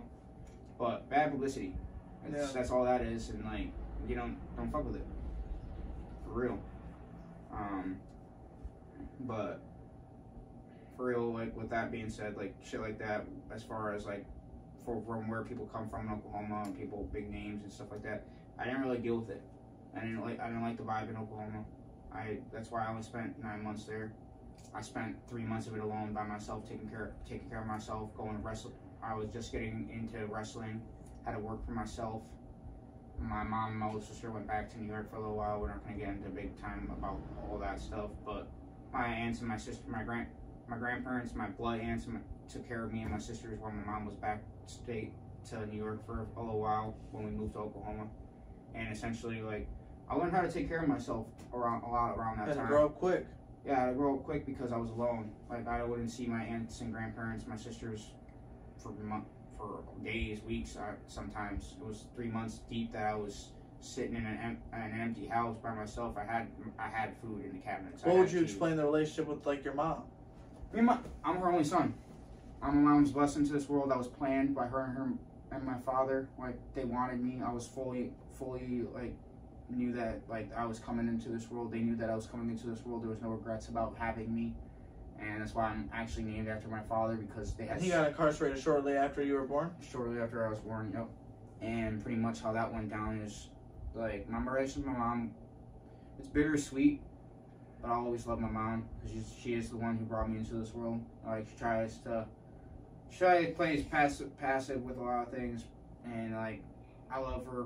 Like, she never really did me wrong as a kid. Like, yeah, sure, we had screwed up situations. She messed with the wrong people, got in with the wrong people when we were kids. My mom was growing up just like we were. My mom had me and my sister 17, 18, 19, right on the go, and 20 years old. She had 4 of us right down the line. She was still a teenager when she had my first sister, and she just moved to New York. My mom was 17, moved to New York before my sister was born, and got fostered by my grandparents and shit like that. But I love my mom. She's done a lot for me. Shout out to my mom. Like, shout out to everybody's mom. Take a little moment to go pause what you're doing, pause this video, and go give your mom a call. Text your mom that you're thinking about her, whether you got a good relationship with her or a bad relationship. Hey, just take the time to just thank her. Because there's something you're thankful for. Yeah. I'm thankful for my stepdad as well, but like my mom, obviously, she was always there. Like more so when I was a kid than when I'm an adult now, because I haven't seen her in 10 years. I video chat her. She decided the last time that I would see her in the best possible way, whether it would happen to be my high school graduation. Like, I hadn't seen her for 4 years before I graduated. No. I was like, junior, for like 3 or 4 years almost before I seen her when I graduated. Because just how I was going through school, she was working, and everything else under the sun was going on with them. My sisters and my mom, after I moved from them, they went to Florida, they went to Georgia, hopped around a little bit, went back to New York and shit. Like, I was done with that. I didn't want to stay hot no more. I didn't want to see. I was seeing it too fast. I looked at what my mom was doing for us was great at the time, because we were seeing a lot, but it was happening too fast. We didn't know what to think about it, because there's more or less... You couldn't enjoy it. I couldn't enjoy it. I have time to enjoy it now, for real. Like, I've seen the traveling I do just in the state of Michigan since I've come here, but it's because I made it so that I can do that. I didn't really start doing that until probably 2015, 14, that I really started seeing Michigan, and I've been here since 2008. I didn't really start fishing until 2013. Right. In here, like there was a gray period. Like I was just going through life, just being a normal teenage boy, skateboarding, fishing, and playing with my friend, hanging out with my friends, playing video games and shit. But that all leads to me, like me and my cousins, like the friends I have now and the friends I had when I was growing up here in Michigan, like we hung out the same way, ate snacks, partied, played video games, watched TV. Enjoyed your fucking childhood. And being teenagers, you know, we were doing a bunch of stuff. Like I was always the older one too, though. Like I got a best friend that I still consider him a best friend, even though, you know, we might not see eye to eye about everything, but to this day, he's still my best friend. And we're born on the same day, June 11th, 1994. Shout out to you, bro. I know we don't talk right now, but shout out to you. But he's been my best friend, and we share a lot of the same life paths. Like he always had his mom. His dad wasn't in the picture, but like he hasn't traveled. And when he met me, like meeting the people that I meet here is just like meeting people other places. Like there's always going to be some kind of tie. We're going to always see some kind of tie to what we do in our life path, you know. And meeting those people along the way, doing what I do, I see the commonness. I see the uncommon. I see the neutralities between all of us. You know, it's like me and this guy. I met this kid when he was little. He was like this. Bro. I would never even see nothing like this coming out of him. Yet. Me and you, we met on the airsoft field, blowing doobies. Yeah. Playing, shooting at each other. Literally, that shit was so random. It was so random because I didn't even know. Same the dude that hit us all up, got everybody together, collaborated, all that. I didn't know who he was. My buddy just hit me up one of the day. You want to go down to this airsoft shop and go buy some airsoft guns and so we can shoot at each other? This motherfucker got some crazy guns, bro. Bro, I caught and this I was like, sniper. Oh shit, if it's a real, you about to shoot bro, this sniper. Like, what kind of sniper, number one, lays in a hallway on the ground and tries to corner somebody with their partner? Dude, I dropped to my stomach and blasted him right under his glasses. Do you remember that? I remember somebody got hit. What's his name? Oh, I can't remember his name now. Jacob McClough? No. I knew. The tall kid, the tall blonde kid. I knew no one else. Oh well, needless to say, I dropped to my stomach and shot him. It was basically like his eye. And so if y'all can imagine, it's basically crazy aim for some reason. I meet this dude Chris, and he's like, "Hey, come out to this airsoft shit." I was like, "I ain't got no fucking airsoft guns. I ain't got no nothing." And he's like, "Oh no, we got you." And I was like, "Okay." This motherfucker had duffel bags like full of AKs, but they're like all airsoft guns. AK-74 used ARs. So I'm like, what the fuck? Pistol, airsoft, CO2 pistols, everything. It was lit as fuck. So I was kind of just like in shock. Helmets, like, helmets, gloves. These motherfuckers are doing it like 4-on-4, 5-on-5, 5 go this way, 5 go this way. The alkali, like it was a vibe, bro. It was live. It was live for sure. Yeah, they went live doing it and shit. They recorded it. I got video still. I got video. It was just wild shit. I was like, what the hell did I just walk into? You know, yeah, like, it was a war zone. It was a real life war zone. It was cool as hell. So I remember just like wanting to really like snipe some motherfuckers, and like this dude had like an actual sniper. He had I didn't have a sniper. I had an M1. You had some brown. It was the brown gun. It was a tan gun. Bro, they look crazy. It looked like some real tactical military marine fucking rifle. I was like, this bitch is crazy. And he would watch me just slide up in some window or something, hop over, climb out here, just tuck my gun under somewhere and just shoot somebody in the ankle or something, because you could do that. You need to drop the fucking film. You need to drop it. What are you doing? You have the video up public? Oh, I have the video of us playing, and you can see the one video of the kid coming out with his cheek leaking because I shot him directly under his eye. He thought he had the BB lodged in his face because, dude, I just had bought this gun. I just had charged the battery. It was ready to roll. Right. He was on the wrong side of the barrel, bro. Yeah, headshots. And you do not. Well, no, he had safety. He had a helmet. He had safety glasses. I caught him just under his glasses. You were aiming and design. Well, no. What happened? I was ambushed in a hallway. 2 guys came out this way. I dropped. There was a hump here in the dirt, just to where if I dropped, I wasn't gonna get blasted in my face. Right. So I was wearing a full helmet, like paintball helmet, so with good goggles. Well, I actually got hit in my knuckle when this happened. It didn't feel good. But when I dropped, I aimed up and to the left and to the right. I just sprayed at both of them. Next thing I hear, fuck! I'm like, what? And you see him turn around at me, and his face is already starting to leak. I'm like, did I get you in your eye? He's like, no, but damn close, man. You got good aim. I wasn't even aiming. He said, let her rip. Let her rip. And there is a video of him walking out on the field from where that camera person was, and you just see his cheek just this steady stream just coming down his cheek, and you're trying to talk to him, and he thinks he's got the BB lodged in his face when the BB dropped. Right. But my gun was fully loaded, fully ready to rock. Like, wrong time, wrong place, bud. So if not for, you know, kind of creating this movement, what would Jose Lopez be doing on the daily? Working at the school. I've been at the school district 3 years now, State Street Academy. Shout out to you guys. You guys have blessed me with such great opportunities. You know, all my bosses, all my mentors, all my friends that I've come to know there. I've been working and fishing, man. Just keeping ties with my daughter, raising her as a father, doing the father thing. General maintenance. I've done so much in that school. I've touched every base of that school, basically. How old's your daughter now? She's 6. 6? Yeah. It's a good age. It's a good age. I feel like I hope to have her going to school with me at some. They hit that teenager phase. I feel like my daughter won't even be like that. I feel like she'll still be a blessing to me, of course. Like I raise her right, I treat her right, I show her good and bad. You know, I'm not hostile towards her. I don't show her the negative way to discipline your child. I always show her the positive way of discipline. Yeah. You know, just because I've gotten the negative way, I've seen the negative way. It ain't right. It puts a lot of stress on your family ties. It puts a lot of stress on your parents, just the kids alone, you know. I went through a lot of shit as far as like being raised, and then now having to raise my own child. I had a lot, and I've had nothing as a child. Like absolutely nothing. Like nothing. When I mean that, it's just like bare minimum. You're a kid. You get nothing. But I've had everything. I've had the newest Wii. I've had the newest Xbox. I've had the newest PS3 when it came out.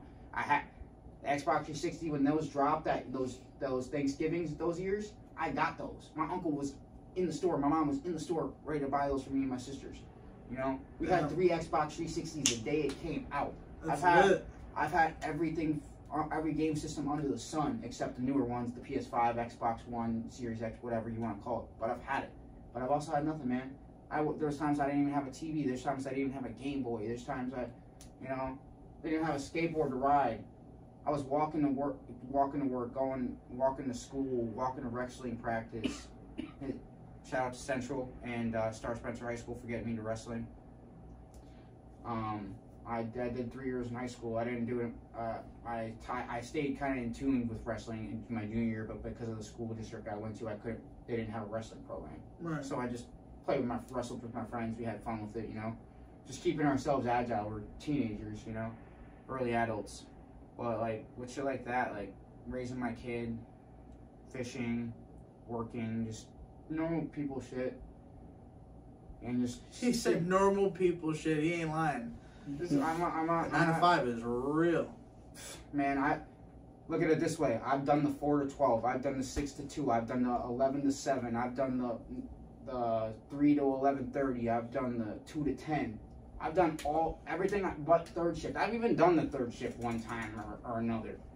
That's not my game though. I like being in my bed sleeping. Yeah, I've done a lot of third shift gigs. Ain't nothing like them 24-hour shifts. Them boys are man, real. the farthest I ever got was 24 hours. I did 18 hours. Yeah, I've done an 18-hour shift. 18 hours at Harvey's. I was doing before they closed down just up the road. Harvey's. Shout out to Harvey's in Saginaw because I love that damn food and I'm coming back one day. The fucking buffalo chicken wrap is Woo!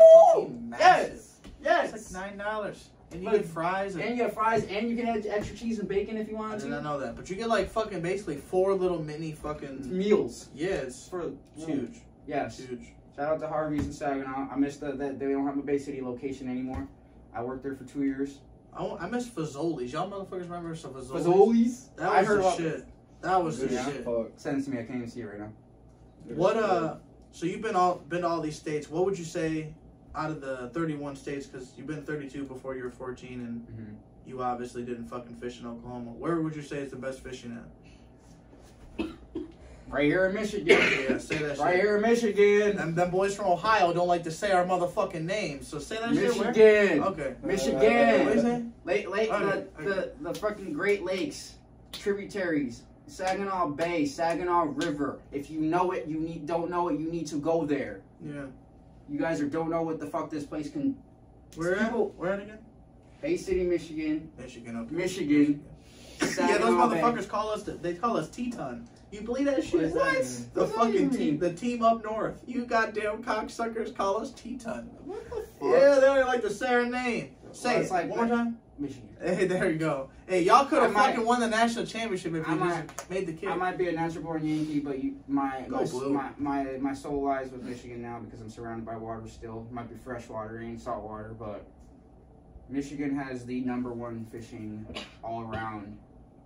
Whether you think of saltwater, because we have saltwater species who have adapted to freshwater, meaning that king salmon, your steelhead, your brook trout, your coho salmon, your pink salmon, those are all fish that are not native to our Michigan waters. Damn, yeah, my brain is They're all going. salt. My brain's looking for words, and then we're trying to grab them. We're trying to grab them right now. Those are all I said, I heard of saltwater trout, I heard of species. salmon. They're trout and salmonoids are the same thing, and Yeah. they're the same family fish species. Good fish to eat. Oh, Preferably salmon. Salmon's my favorite. No. Salmon. No, you gotta try brown trout. Brown trout. See, this man told me to stay away from the browner fish. So Now he's saying brown now trout. he's saying eat the brown trout. you Well, know? brown. Good thing I ain't eating it. the brown trout aren't even brown. I ain't fucking eating. Oh, what color? They're is it? liars. Well, they're beautiful. They're beautiful fish. Why don't they call them something different and beautiful? Change the name. Well, it's like a rainbow trout. It's rainbow colored. Why would you call a brown trout like a speckled trout or something like that? It's like speckled with a bunch of different colors and shit. What do you call That's it? splatter Like- paint fish. Yeah, you don't Splatter like trout. Funfetti cake? speckle shit. Yeah, there They you call go. it a funfetti fish. A Funfetti funfetti fish. trout. A funfetti They should trout. definitely get creative with it. Yeah, man. we People- There are creative fish names out there. Yeah. There are creative fish names out there, but like, if, for instance, an angelfish. It don't look like a fucking angel, No. but it's creative. Yeah. A Dunkelstegosaurus. Say it again. A Dunkelstegosaurus. Yeah, that shit was wild. Make sure y'all look that up. Yeah, look that shit up. But That's the one he was talking about earlier. Where you said they confirmed that it's they still confirmed alive. there's one still alive, but they probably killed it because they put it in captivity. I'm gonna say bullshit. And I'm gonna say it's not alive.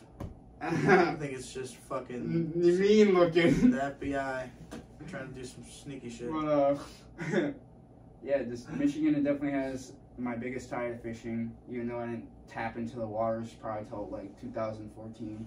I didn't even buy myself. When I moved here, my stepdad, before I had to buy a fishing license, because you have to be 16 and have to start buying a state of Michigan license so you can fish. Once you reach that age. Or you could just find a lake and just fish for free. Who the fuck cares, right? No, they do. They do. DNR, if you're is listening serious. to this is a test. You know, we are not provoking illegal fishing. No, definitely have your license. Go get your license. It's $26 at your any sportsman center. Buy that fucking pod. And go. Just go. Just go fucking enjoy it. Fishing is fun. You can do great. But you can feed your family with it. Damn. But Feed your whole family. You must be I Amish. just fed my whole- You bro, must you be seen- Amish. just last Friday, they know about it. They'll see it. We're gonna have to see. We did a, me personally, we did it, but we also did it prior to this. When I first started working there, me and my buddies got a bunch of our fish together, walleye and perch, and we fried it up for the staff. Now our staff, since in the last 2 years, has grown to double what that originally was, right? I personally pulled every unit I could together, every minute, every time, every lure, time out on the water, to fill my freezer, which it's not big, it's not very big at all, to provide a whole fish fry for my whole staff just last week. And everybody enjoyed it. Even people who didn't even like fish tried it and enjoyed it. Oh yeah. But I did it because I had the time to. I told them I was going to. We did it before. We're going to try and make it an annual thing. I want to even do it in the spring. I want to do one in the spring when the walleyes start coming in. But So is it walleye that you yes, do? walleye right there, guys.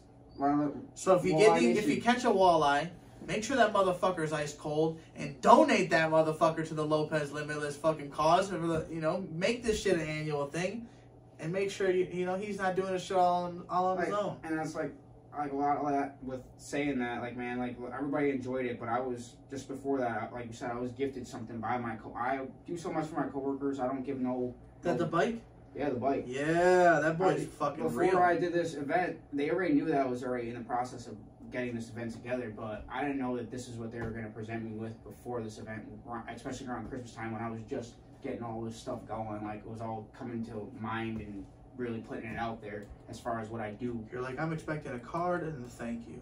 Yeah, so we get bonuses and everything. I've had raises and everything. I'm so blessed by that. Like, I've never had a job that appreciates me so much, especially with the people I work with. It's rare these days. It really is. And being there for so long, doing as much as I did, like, yeah, I've had coming days just I'm pissed off. I don't want to do it. But days that I'm upset and just down about shit. Just like everybody has their ups and downs, especially through work. You know, every day I try to not walk in there just thinking about everything. I do this. Now that I'm 3 years in, I do the same thing pretty much every night, 8 hours a day. That's my job. It's do this, do that, do this room, do that room. Just basic cleaning. Yeah. But before, dude, for 2 years it was just a hassle, man. I went through a couple summers just hell on wheels, didn't know what the hell we were doing, trying to just get the school together, redo it, refurbish it, painting, cleaning, redoing glass, panes, all kinds of stuff, all inner workings of the school because it was a kind of beat up building, but now it looks a lot better. Like, all the hallways are repainted, the floors have been waxed, classrooms have been waxed, classrooms have been painted, all kinds of stuff. And it's not only me doing it, but I've done a lot of it, you know? Take pride in that shit. I took a lot of pride in it. They all it's like seeing like a roofer, you know, whenever he goes to that neighborhood with his kid, he's like, oh yeah, I fucking did the roof on that building. No, I can literally point. The stairs I can walk there to school. I could walk there to school and just like other people know, I waxed all the floors. I cleaned all the floors. I've painted the classrooms. I painted the cabinets. I painted the inner workings of the school. You know, and it's not me that's only doing it, but my coworkers as well. And I even got a local artist. Shout out to you, Nicole, because you're going big in places. She's a local artist. Mason in Dallas. Shout out to her. Nicole who? Anton. Okay. She did two. Oh yeah. She did 2 murals in the school. I want to say she went to school at Central. I gave her just like. Having an opportunity that I do at the school, I gave one of my closest friends, girlfriends, who has a son. His name is Mason. But she takes pride in her art. She takes pride in everything that she does with her art. Has had a business for a couple years now. Put her art in different states and different countries, and I commended her. I supported her the whole time on that. Shout out to you, Nicole, again. But I gave her the opportunity to talk to my bosses when we were refurbishing things in the school and everything. She now has 2 murals in that school with her name on it. Oh damn. She did the cafeteria and she did one outside, and they're both beautiful murals. That we keep them nice because that's something she takes pride in, just like I take pride in my work. And seeing people who take pride in their work makes me know that we're surrounded by the right people. Right? I have many mentors at the school, but I'm mentoring kids and mentoring other friends as well. You know, I'm surrounded by great mentors, but I'm also trying to be a mentor at the same time. You know. It's a great thing working at that school. I love everybody that I come in contact with there, whether you're not around working there anymore or we are still present day working together. Given that opportunity to do the event, being able to know all these people, like my boss is dang near my work mother. Like, she treats me as her own son. So does her husband. Like, her husband's hired her for. Shout out to you, Chris. You're a great boss, man. Shout out to one of my old best friends. She was a great boss too. You know, might not see eye to eye with that as well, but like everybody I work with, everybody I come in contact with, friends, coworkers, family, like I try and give everybody the same support that they give into me, even if it's negative sometimes. Like because there is such thing as a negative support system. Yeah. You can have a negative support system. It just depends on how you take it into effect. But you can also have a very positive support system, and I've noticed and I've embraced my positive support system. And it's the people I work with, the people I keep around me. It's important, for sure. And working with kids, I love kids. And I mean, I used to, at one point at the school, I used to have to take the older kids, that teenagers out for recess and stuff. Yeah, they didn't listen, but they respected me. Yeah, they didn't listen at all. He said they fucking running here, they're running there. It's 20 minutes to go. When I told them it was time to go, they knew it was time to go back inside. That's cool then. Like, some of them didn't listen. Some of them were. We used to keep playing basketball sometimes. Yeah, exactly. Some of them were just like that. We got to at the end of the day, I was there making sure they were all safe, trying to get them back into school, making sure there's nothing like kids are getting into fights, all that kind of stuff. But I don't do none of that anymore. My job has been pretty basic now. I do the same thing every night. I don't give grief about it. I didn't really get grief about it before, but there's some days I just was like, man, I don't really want to go to work today. You know? That happens to everyone. That happened to me in the military. I don't want to fucking get up, go to But PT. even with that being said, like, I've had vacations there. Like, I've got time to go fishing. They've sufficed me so far that I would have never thought that I would have been able to just last year take time off to go fishing and get paid to do that. Right. To take time off just to have time with my kid, sit around at home, get paid to do that. But I also had COVID at one point. Had to take time off for that. I was paid to sit at home and get better for COVID. That's nice. COVID was a real thing when I first started at the school. We're still coming out of COVID. Is COVID still a real thing? Sure I is. think it is, yeah. Sure is. But I had people die from that. That was a fucked up feeling for sure. But I was stepping into the school basically right when they were coming out of COVID, like when schools were allowed to reopen, and we had designations from the health department. We had to wear masks. We had to scrub these desk dividers and all this shit. So like with that, like coming into the system like I was, I didn't know what to expect at the school, man. And to be honest, I was almost fired 3 months in. We're not going to cover that. My boss knows why, because we talked about it recently. But I almost was fired 3 months into working there. And I asked my boss right before New Year's, where would you see me today if you would have fired me that day? And you know what she told me, bro? Shout out to you, Lisa. She's like, I don't know where you would be, but I'm glad it didn't happen that way. Yeah. Because I am where I am today because of where I work and the people around me. You know, they're helping you kind of get this movement started. Speaking of that, what is the movement called? What do you call this giveaway? Because I know once we share it, you know, I know a lot of people, even myself. You know, I want to donate some clothes from the store. You know, I want to. This is gonna be the limitless motivation. Like, it's just to motivate people that you can be anybody, you can know anybody, you can do anything with what your time. It's just where your perspective is. If you want to give something wholeheartedly and genuinely to somebody, just do that. If you feel like it's gonna change their day, just do that. No. This is the limitless motivation. Limitless motivation. You know, you can continue to motivate people every day. It just depends on what your perspective is, your mindset, how you do things with your life.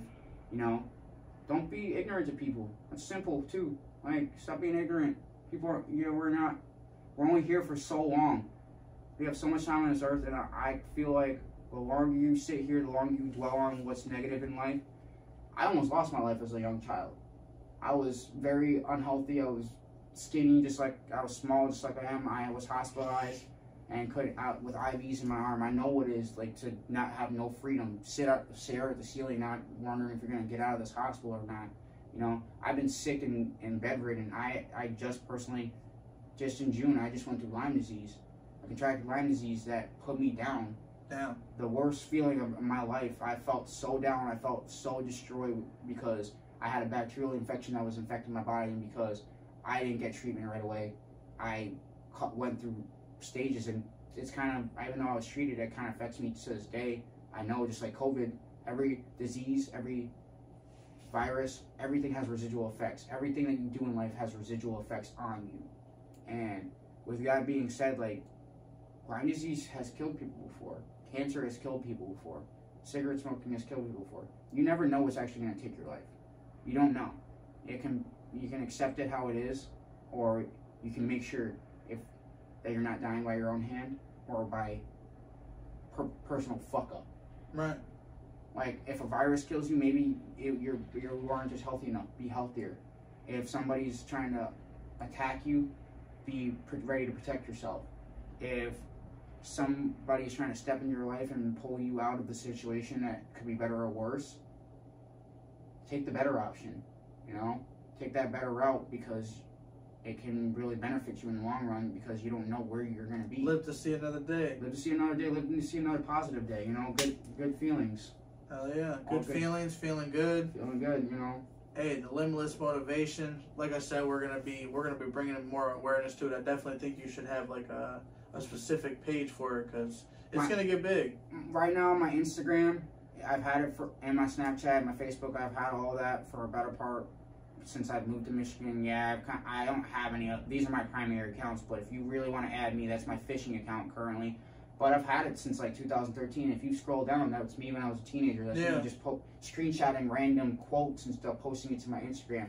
But in the last, like, I'd say 5-6 years, you'll see more and more fishing pictures. Me kind of doing what I'm doing, traveling the state, you know, all that. But it's Limitless Lopez 420 on Instagram. We're gonna get hashtagged. Yeah. Oh, they'll know where to find you. Yeah, they'll know where to find me. And I don't got a big following. Like my following on Instagram is under 300 people. Like, but it's because my personal friends, it's people I've known from fishing. That's other fishing pages. That's other YouTube pages. You know, and it's not big. Like, it's not big at all. Like I'm saying, I'm local. I do what I do. I post my fishing pictures to my Instagram and my Facebook. And You're my on Snapchat. TikTok? No, I don't know TikTok. I don't play Yeah, with I that. get it. I don't mess with TikTok. It's important for what you're doing. Yeah. Well, You can- we'll run with it. I'll show you. I'll show you how to utilize it, man. Even this guy will tell you. We'll spin the wheels. It's just so important because we talk about Instagram, right? Yeah. Instagram. It used to be really free and open. Yeah. And then it got to the point where like they're jamming advertisements down our throat. Yep. They're jamming advertisements down our throat. So that you can have 1 million fucking followers. You can have 10 million followers. When you post a video, it's going to like 3% of that. You know what I'm saying? Because like it's like, hey, imagine if you have 15 million followers and you make a video. They're not all looking at your Instagram. You're basically like a fucking channel. You're basically like a fucking CBS or NBC or like during what is it, like a football game? They get like 18 million fucking views. Oh yeah. So like imagine you have 15 million people watching your shit at the same time. Well, you should be getting $100,000 plus. Yeah. You know what I mean? That's well, like even like that, like people do in the fishing game, in your game, people do that already. Like a lot of what we're doing already right now, talking about this. But my buddy, who does the charter company, has a deckhand who has established this. He knows just as much as I do about fishing in the fishing game, but he knows the big social media fishing game. But I know the inner social media game. He knows the outer, I know the inner. Yeah, you gotta incorporate them both for sure. Well, he works with deckhands as a deckhand, Connoisseur. Man, you already know where this is going, bro. I had to bring you in this. He works as a deckhand with long-line charters. They're already established charter company. This one you said you wanted to work with? Yeah. Yeah. No Dave Long, no Eric Long, no Connoisseur. We made it on the Great Lakes Fisherman Digest. Search that on YouTube. Saginaw River, Bay City, Michigan. Just this past winter, January, February 2022, we made it on there. I wasn't in the pictures because I'd be doing stupid stuff in the pictures. And we hit a 16-man limit. 16 people over 100-plus walleye hit the ice that day. Damn. And everybody went home ready to fill their freezers and flay their fish. But with that being said, the fishing community, the podcast community, as far as that, like people interviewing big wigs like John Bergsma, KVD, Kevin Van Dam, all these big YouTubers like Tom Foley, Jay Siemens, Clayton Schick Outdoors. These people were guides when they were coming up. People were doing stuff in their own. Two of those people I just mentioned were Canadian, and I've actually been in contact on Instagram with Jay Siemens. No. I've talked to him and a couple of these YouTubers about stuff like this. Just like getting myself out, knowing these people because I see what they do, and they do stuff like this. They give events, they give fishing rounds to people, they take them out, they do fishing schools, they do fishing seminars. They don't have their own guide system, their own YouTube channel. But I've seen all this, and knowing the in and out of all that stuff, like what you guys do, like from McNass to his music to you and your podcast, I see with the fishing community. It's local, but it's also huge. Global. It's huge. It's global. Dude, I started at local. I'm state worthy. It's with fishing, it comes to brass tacks. They say that fishing is becoming a national problem. So many people are fishing, Actually, and that they see fish. They see fish being extinct by 2054. I call cap. You know why? Why? There's not enough fishing. The state of Michigan, the DNR, the reason why walleye are allowed to be kept in the Saginaw River, Saginaw Bay system at 13 inches, 8 apiece every day, is because their fish spawn 5 to 10 to 20 times the amount we do. We only can carry 1 child or 2, 3, maybe 4 child at a time. Depending on the weight, the species of the fish. All y'all motherfuckers that have quintuplets and above, we're sorry. We're sorry, but these fish have, depending on pound, 10,000 babies at a time per pound. Per pound. I could show you, I could cut a walleye open, I could cut a salmon open for you. You want to see how many babies they have? You don't, because it's disgusting. But, needless to say, there's no way that fish are, the only reason that fish are going to go extinct is because what we're doing polluting the water. What we're doing terraforming the water. What we're putting into our water. Trying to clean up our water. Oil spills. National disasters. Flames. Burning shit. Sediment. All kinds of shit going into our waters. That's the only reason. Deoxygenating the water, number one, meaning losing oxygen in our water, meaning H2O, the main component, what makes water. Hydrogen, 2 cloud, 2, and oxygen, 1. You take that oxygen out of there, there is no water. We lose it all. We have a national global drought. Now imagine the rivers, the waters. Like rivers dry up. We had a natural disaster with Edenville Dam and Sanford Dam. Yeah. Now we've already I watched during that water system. Boy, was that a wild time. 4 years of high water, and then when that happened, them dams blowing out. Dude, we've already rebounded from that because I've had some of the best walleye perch fishing ever after the river dropped back down to its natural levels, which it is right now, and receded off of that high water. But I've done better at a lower water year than I've done at high water years.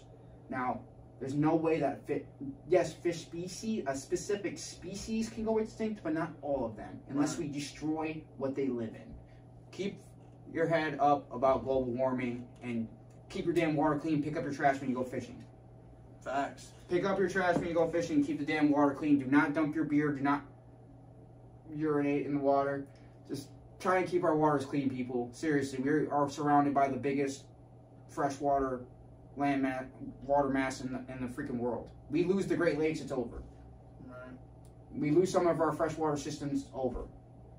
Like, this shit dries up, it's over.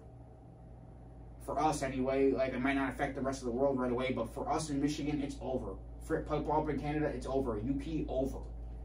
Imagine being able to see 200 feet down to a cliff of an abyss that was the Lake Superior. It's over. Yeah, that's how it was for the fucking... as far as killing off species, it's not going to happen. That's why we have DNR regulations. That's why we have fish possession limits. That's why we have fish scale limits, the meaning of the size of which we can keep the fish at.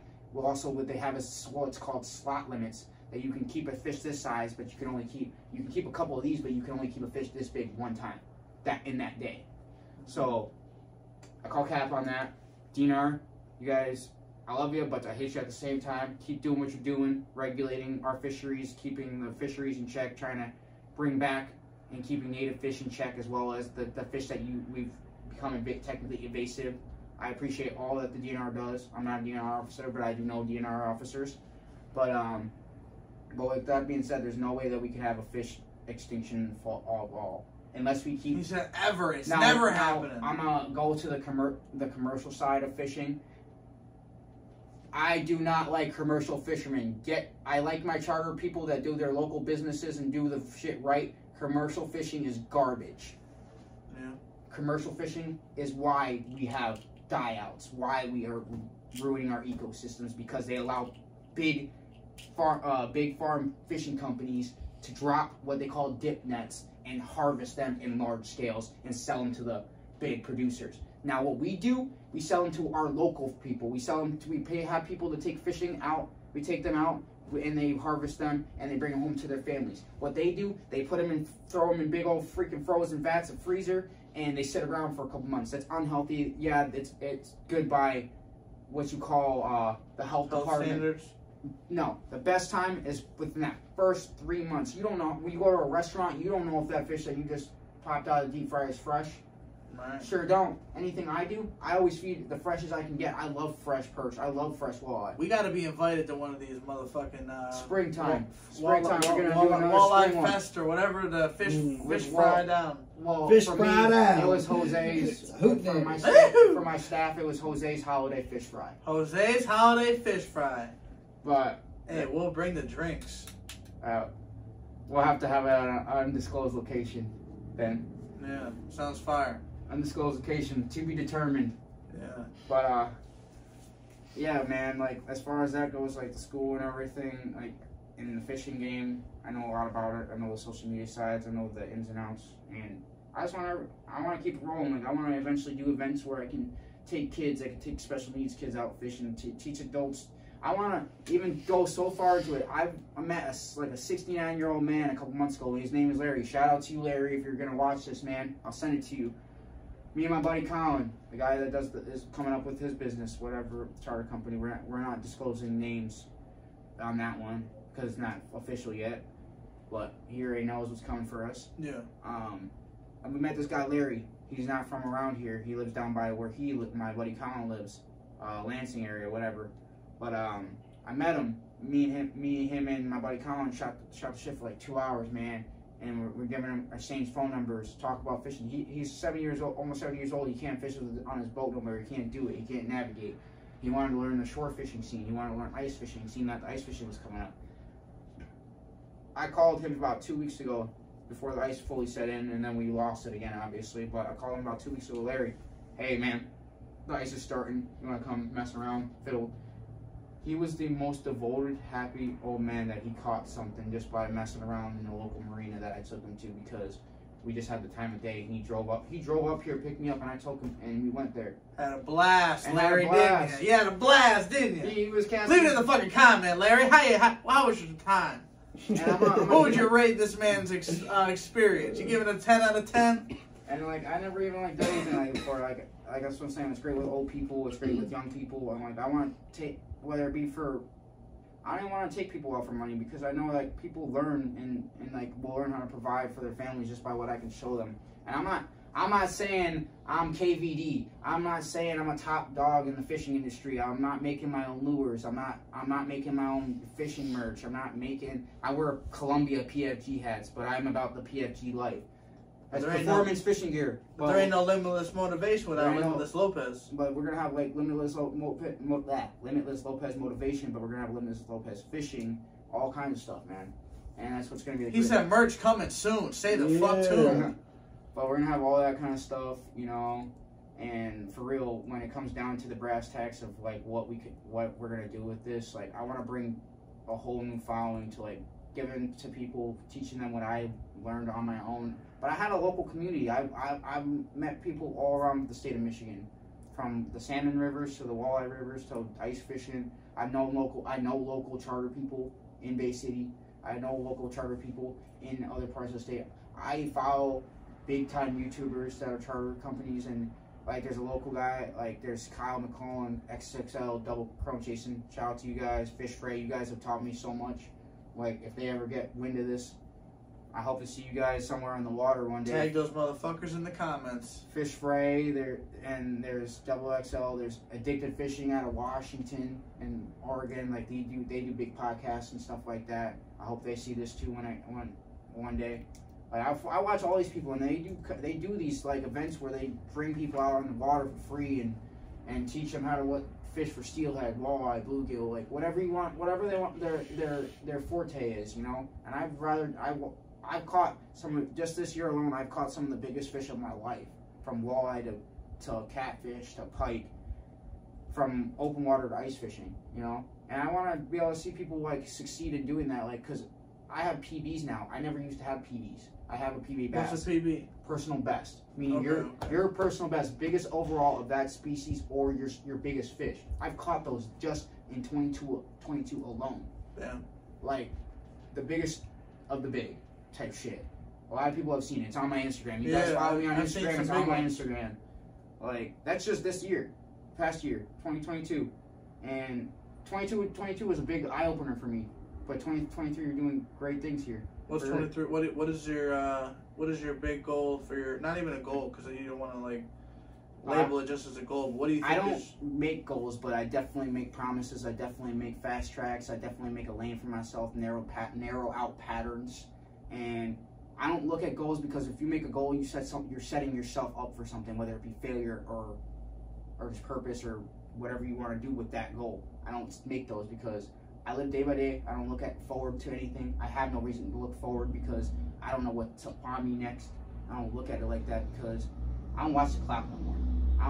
Most people would watch me like, Jose, why are you always looking at the clock? Why are you worried about the time, man? Because I was just like caught up in it.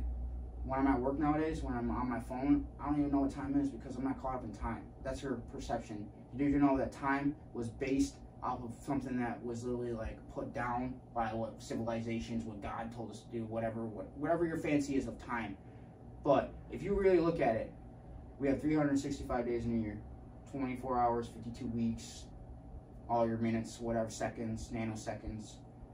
That was put by humans. That was based by humans. You look at the star, you look at the moon set, the moon phases, you come up and down, all that stuff, and the sun goes up, sun goes down. The moon rises, moon goes down. That's perception of time. That's how people used to tell by looking at the sun, the moon, the stars, all that kind of stuff. Now, when we put it in digitalized, put it on a clock, that gave us something to focus on. That gave us our perception to watch. Don't watch that damn clock because you don't ever know when our life is over. You don't even know when the world's going to explode. You don't know when the sun's going to explode. You don't know. Right. Perception was based off of your mindset. Your time is based off of your mindset. You see people in other countries and foreigners that are living 100 years old because they're not worried about time.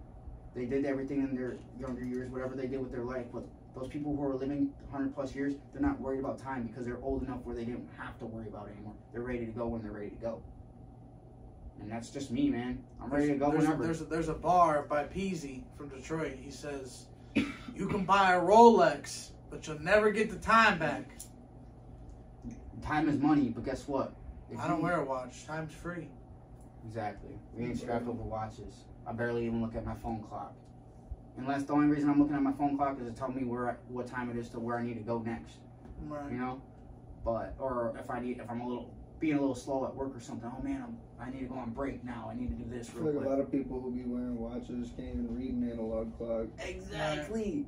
Why have a Rolly or a bust down or a VVS or something like that when it doesn't even give you the numbers? It's just lines. To tell the time. They use their phones. You ask them the time. They're still gonna pull out their phone. What you see? What some of the rappers be doing nowadays? They'll have their bust downs and stuff right here, but they'll have an iWatch up here in their wrist. An Apple Watch. An Apple Watch. Oh, they'll pull it up right. You'll see them pull up their arm real quick. It's because they have the rollies and the bust downs, and then they have an Apple Watch right here on their arm. Who does that?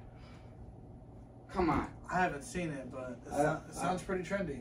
I feel like I haven't seen that exact thing either, but if I did, I feel like I'd have to call them out because that's ridiculous. Like, what are you doing? Like you got two rollies and a bust down. You look foolish. Just know the 12, the 1, the 2, 3, 4, and it goes all the fuck away around. Yes, and then exactly. The minutes. Just don't worry about the minutes. If you gotta worry about minutes, then why? There's there's 4 little dashes in between each one. They're minutes. Heard that Elon Musk schedules his days in 5-minute increments.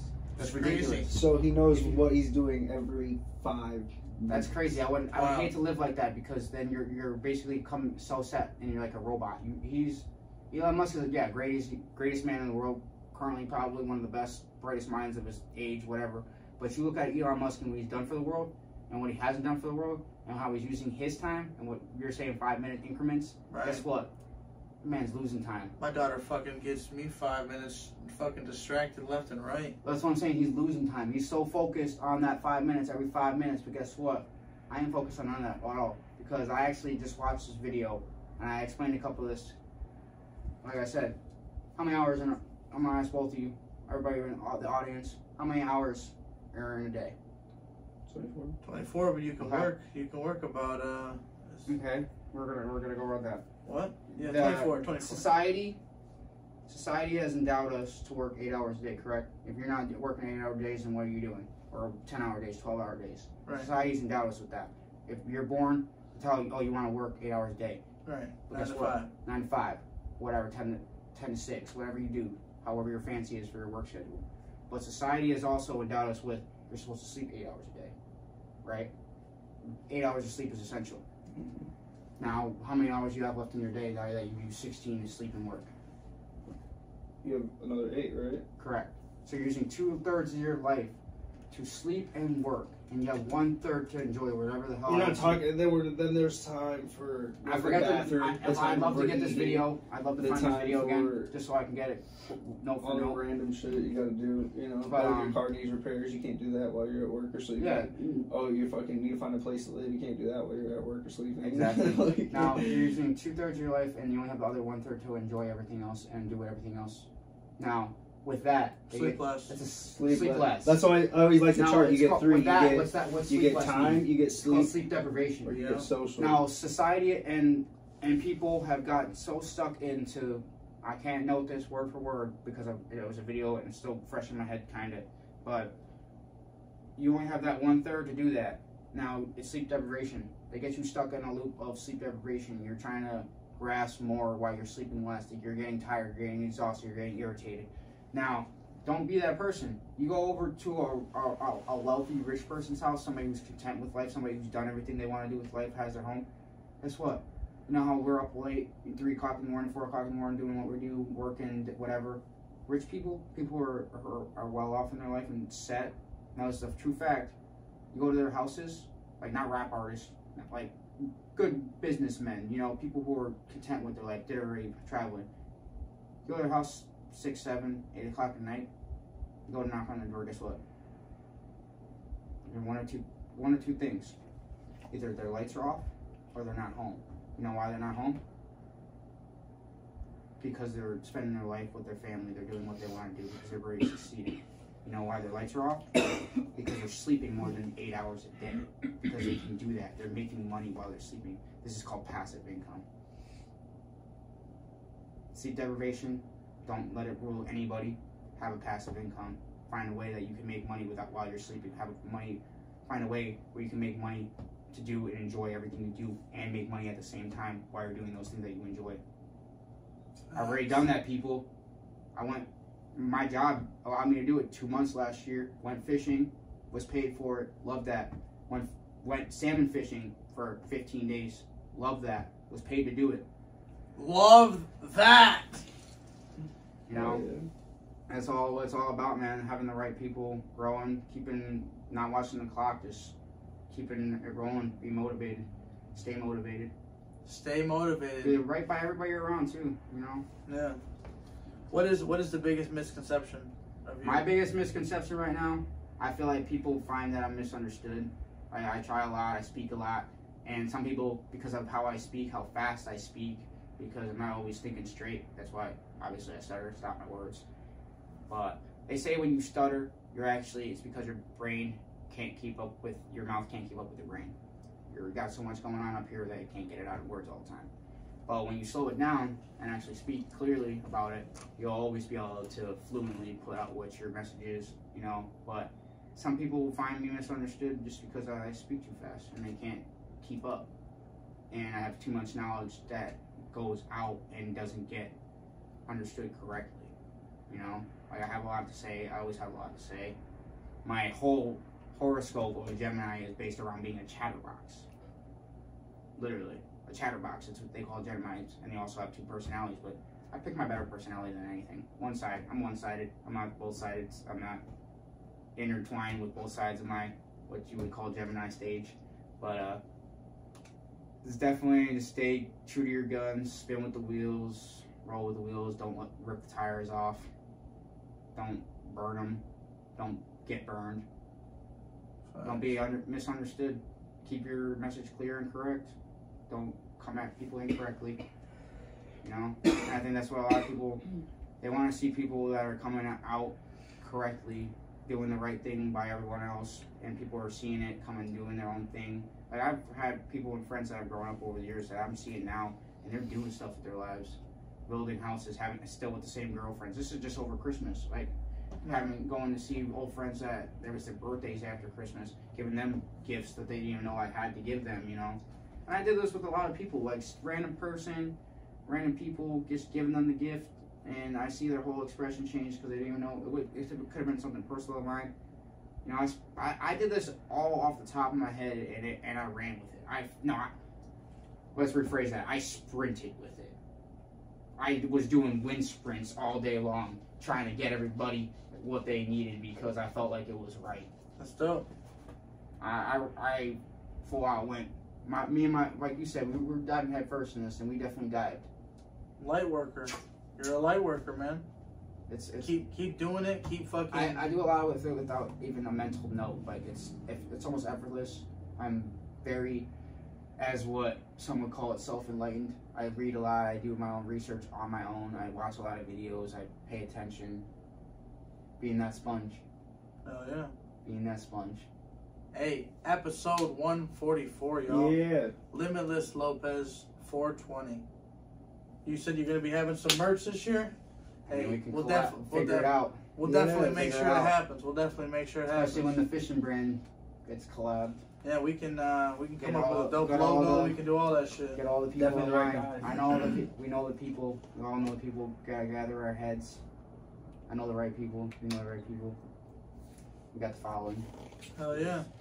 Yeah, man. I want to say, we talked about, depression. One thing I'm always, big on is always touching on depression.